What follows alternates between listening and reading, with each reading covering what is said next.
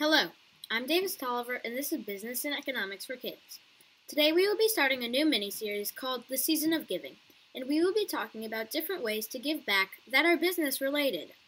On the first episode of this mini-series, we will be talking about philanthropy. Philanthropy is usually when wealthy people give large amounts of money towards the welfare of others or the environment.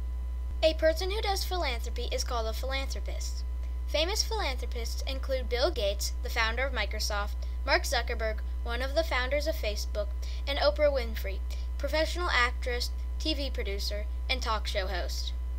But just because philanthropists are usually wealthy people doesn't mean that you can't be a philanthropist too. Anybody can make a difference. It doesn't matter how much money you have.